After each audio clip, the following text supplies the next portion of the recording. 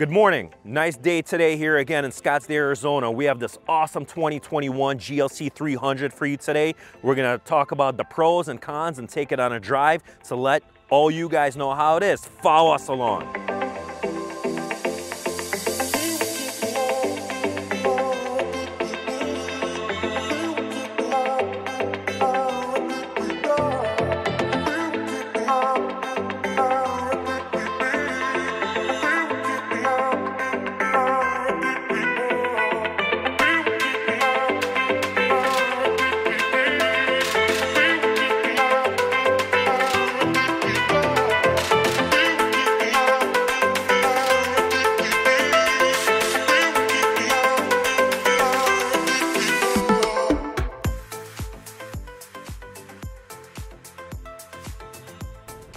All right, welcome back. We have a 2021 GLC 300. This thing is one of Mercedes' bread and butter. This is in the compact SUV segment, and this thing is top notch. Let's discuss what I like, what I don't like. We'll go through basically the entire car, front to back. Let's begin. All right, to start off, we're gonna talk about the exterior. The exterior is just classic Mercedes.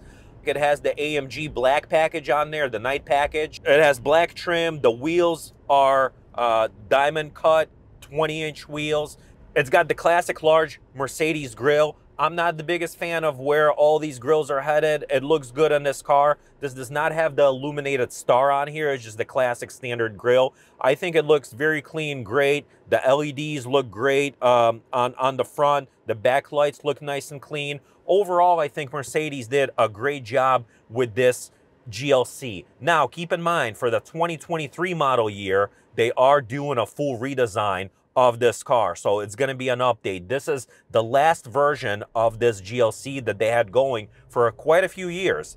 Now, on the exterior, as you notice, one of my least favorite aspects of this car is the option of these running boards. I think not only are they completely unnecessary on this car, they absolutely get in the way. If you try to step in or step out of this car, you're going to be bumping your legs nonstop against these running boards. So please, please, please do yourself a favor and take a look and make sure you don't have these running boards on this car, or else you'll be in a lot of shin pain stepping in and out of this vehicle nonstop. Moving on to the interior, where do we start? There's a lot to talk about. Number one, it's the fact that Mercedes still kept their old, outdated interior in here.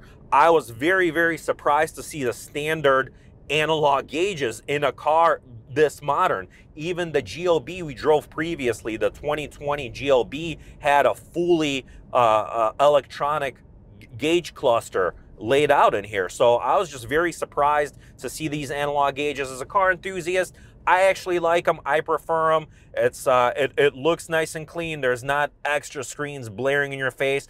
I prefer the analog gauges, but it was just kind of weird to find these in a modern car.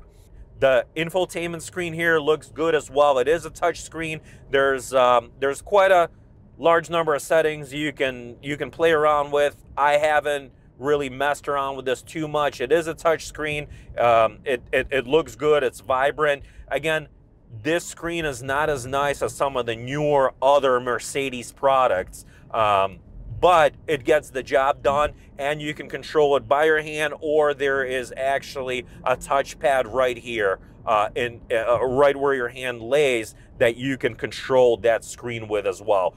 The only con of this touchpad is I don't like the fact that when you rest your hand goes directly on that touchpad. So it's something to keep in mind, and you can definitely alter some of the settings in the screens if your hand is kind of laying here and you're just, you know, twiddling your thumbs per se. Moving on to the rest of the interior. The fit and finish all looks pretty great. All the materials feel nice and premium. It's got this this wood-looking panel, the aluminum trim. It looks good.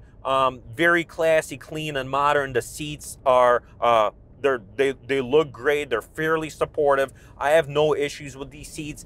They're a heck of a lot better than some of the other SUVs I've driven, particularly the X3 we've recently driven, which was hard as rocks. This one is supportive in all the right places. It feels good. It's not as stiff. This is the MB Tex. This isn't the real Mercedes leather. If you want leather, you're going to have to shell up a couple extra bucks for this car. Overall, this feels good. Doesn't feel overly cheap or anything like that, and they hold up just fine over the years.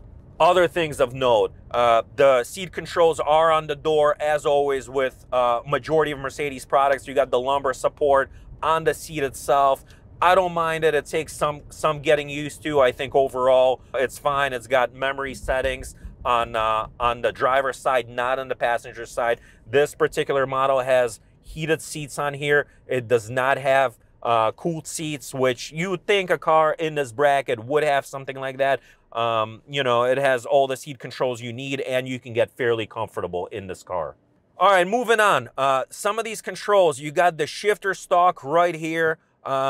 I prefer it to be in the center console here. This is fine. My one other complaint is this turn signal. It's a little bit on just kind of a flimsier side. It's flimsy. This action isn't all that great. It's more typical of maybe a Japanese car rather than a German car in this price range. They do still have physical buttons for the AC controls in here, which I really enjoy. A lot of these modern cars start incorporating all that into this center dash, and you got to play around with it quite a bit to find how to cool down the car even. So here you have access. These buttons feel nice. They're aluminum, very sturdy. All the touch points in this car feel great. Some of the plastics here, like such as this right here, might feel a little bit cheaper if you're pressing on it. Overall, it's great.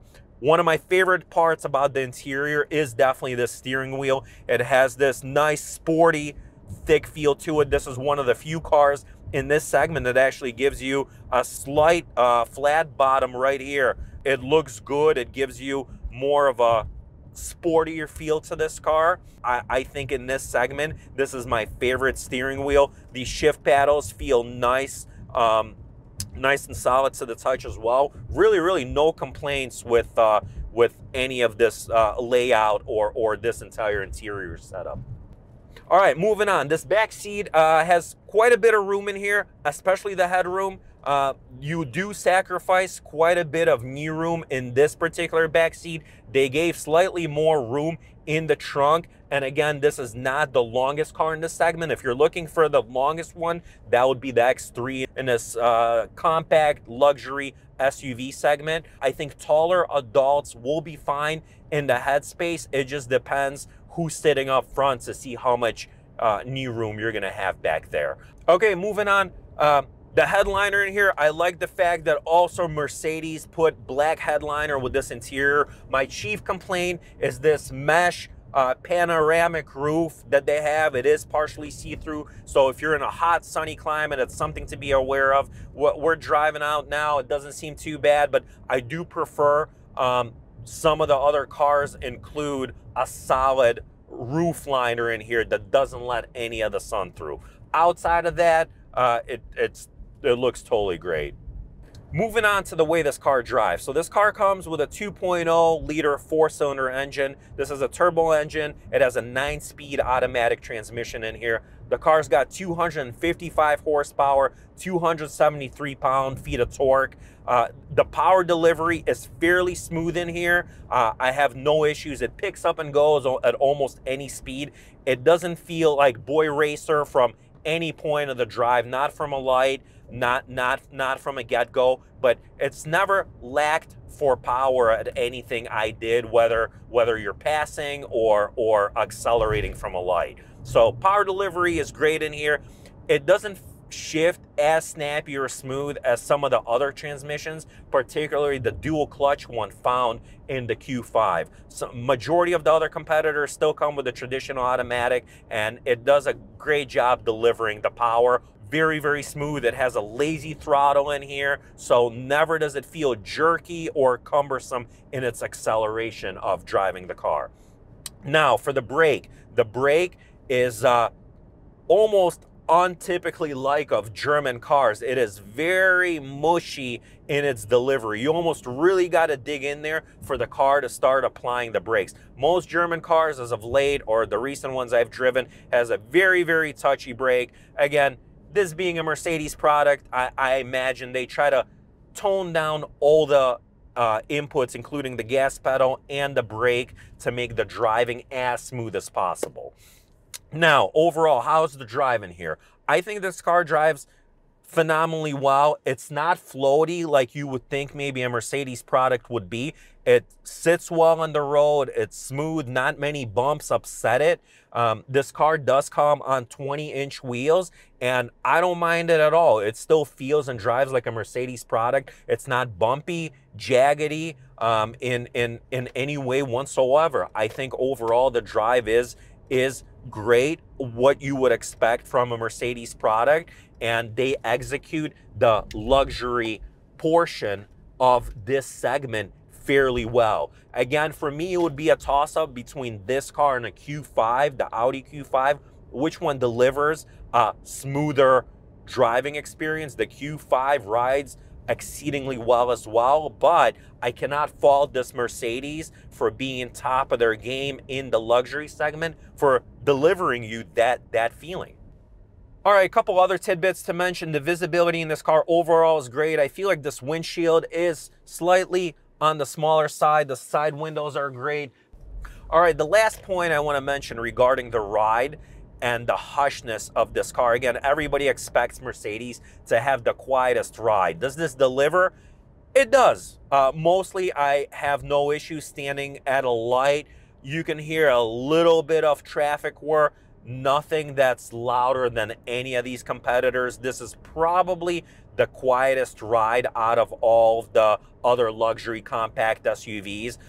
The car rides buttery smooth, even on these 20-inch wheels. There's close to zero noise coming from these tires or this setup into the cabin. So if you are looking for the quietest ride, this is probably the car to get. All right, this car starts at $45,000. This is the all-wheel drive model. I don't believe there's a rear-wheel drive or a front-wheel drive version of this, so that's awesome. They start with the all-wheel drive. This starts at $45K. You throw in a couple options and we're almost at $55,000. Very competitive in this segment. Many other cars start touching the $60K price point, especially for 2022, 2023 models. This still keeps the price reasonably affordable if you're looking for a car in this class. All right, we're gonna move into the likes and dislikes. Let's start off with the dislikes this time. All right, on the exterior, I severely dislike the running boards for the reasons mentioned before, and the other one is the fake exhaust tips in the back of the car. Mercedes should have just cut them out, period. I don't know why they had to do these fake exhaust tips with the slight indent in there. Anyways, that's number one. Number two, this steering. There's nothing inherently wrong with it, but it's just this awkward, heavy, lazy steering in here that is somewhat still sensitive to input. You know, you can see that right here. It responds quick, but yet it's heavyish. So I don't feel like this steering matches the rest of the car particularly well. And the last dislike is this touchpad right underneath your hand in the middle of this center console. It does what it's supposed to do. I just don't like when you rest your elbow and hand on here, you start affecting the screen in a couple places. All right, moving on to the likes. I definitely enjoy the way this car looks with the AMG Night package, the black accents on here, the 20-inch wheels. I think this car looks great. Now, my number two like, I really like this steering wheel and the analog gauges. I think it gives it this like cool, retro, classic Mercedes vibe. This steering wheel puts the car, elevates it to give it a slightly more modern, sportier feel. I definitely like this steering wheel.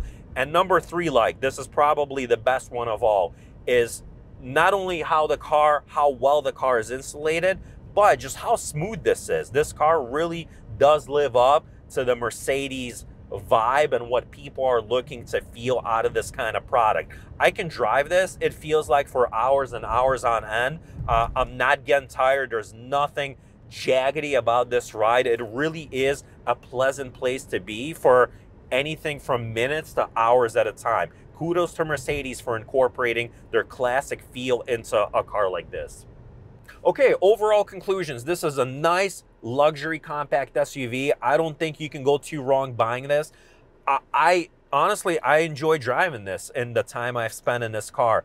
It's not giving me or eliciting a whole ton of emotions out of driving this, but I think that's precisely the point. It's a nice, relaxing drive that doesn't irk or bother you from anything you do in this car. Not the acceleration, not the brakes, not the outside sound. It feels good all around, and it leaves you refreshed at the end of the day after you're done driving this.